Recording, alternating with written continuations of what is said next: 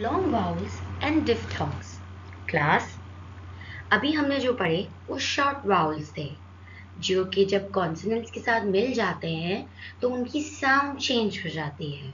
For example ए जब consonants के साथ मिल जाएगा तो उसकी साउंड चेंज हो जाएगी। फॉर एग्जाम्पल कैट, कैट आ की साउंड आ जाएगी उसके अंदर। एप्पल, एप्पल आ की साउंड आ जाएगी, वो ए नहीं रहेगा। वाइल लॉन्ग वॉवल्स की निशानी ये है कि वो ऐसे ही प्रोनाउंस करते हैं जैसे कि उनके लेटर का नेम है। For example icon, icon I pronounce कर रहे हैं, ईल, ईल ई प्रोनाउंस कर रहा है, हॉर्स, हॉर्स ऑ प्रोनाउंस कर रहा है, इजिप्ट, इजिप्ट ई प्रोनाउंस कर रहा है। क्लास, इस तरीके के वर्ड्स जिसमें वाउल्स अपने ही नेम की तरह स्पेल कर रहे हो उन्हें लॉन्ग वाउल्स कहते हैं। Now let's come to डिफ्थॉन्ग्स। डिफ्थॉन्ग्स क्या होते हैं? डिफ्थॉन्ग्स वो साउंड्स होती हैं जो टू वाउल्स का कॉम्बिनेशन होती हैं।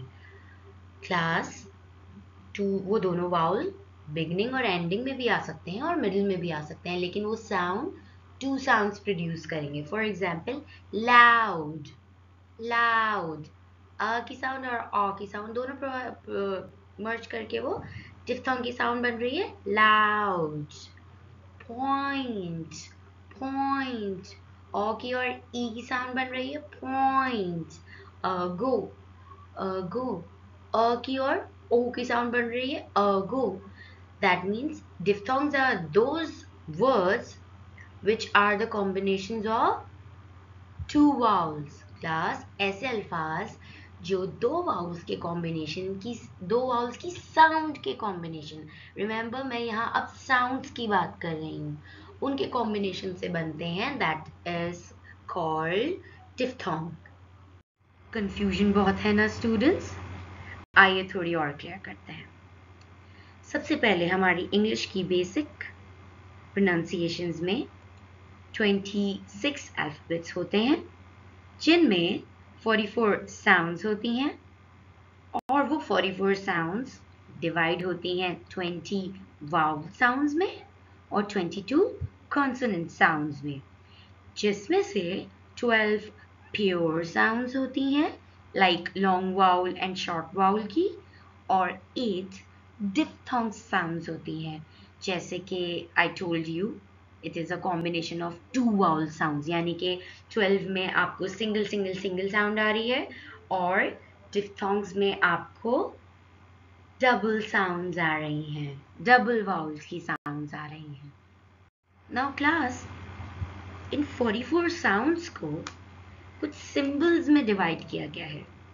ये सिंबल्स आपको लर्न करने पड़ेंगे, लेकिन ये अगर आपको बहुत अच्छे से लर्न हो गए तो आपको अल्फ़ाबेट तो चले आपको सेम गिवन होगा, लेकिन आप उस सिंबल को देख के ये पहचान जाएंगे कि आपको उसे प्रोनाउंस किस तरह करना है।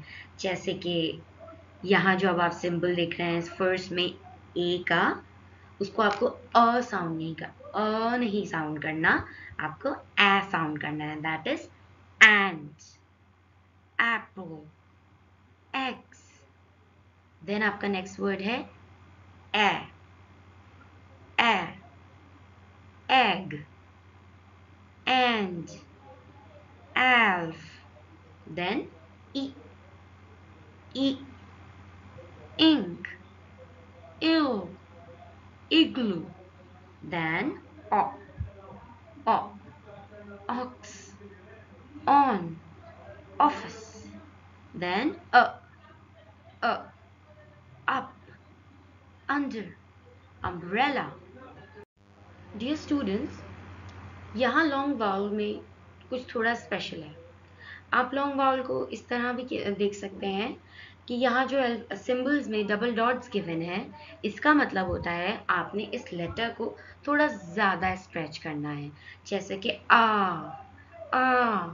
Army, Armand, arm, E, eel, Egypt, jeep, or, born, horse, force, ooh, lose, boot, zoo, er, bird, shirt, burn. Diphthongs. Class, as we have learned in the flowchart, that there are 8 diphthong sounds and 12 pure vowel sounds, like short vowel and long vowel. Now, diphthong sounds are the combination of 2 vowel sounds. हमें letters पे focus नहीं करना class, हमें इसमें sounds पे focus करना है. ऐसी साउंड्स जो 2 वावल के कॉम्बिनेशन से प्रोड्यूस हों, they are called diphthongs. Let me give you some examples. For example, my first is near, E and sound. Near, ear, clear, tear, beer, fear. Now, beer, here the spelling is different, but I told you we have to focus on the sound. तो किसकी निकली है? E and O की. Beer. My next is face. And E. Face. Space. Rain. Eight.